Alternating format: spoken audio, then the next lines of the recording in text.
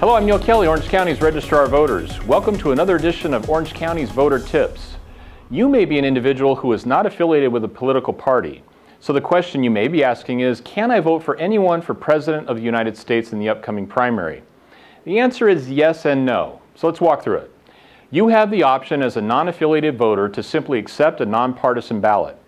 In this case, there would be no contest for President of the United States, but you would have all other contests on the ballot. You also have the option of requesting to vote in either the Democratic or American Independent primary election. The Republican Party has opted to not allow non-affiliated voters to vote in their primary election, which is their right.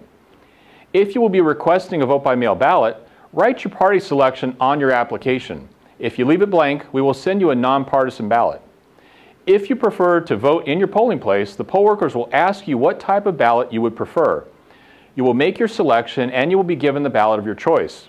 Those who do not wish to have a party affiliation is a fast-growing segment of voters here in Orange County. Hopefully this provides a little more insight for you as you plan for Election Day. Join us soon for another edition of Orange County's Voter Tips.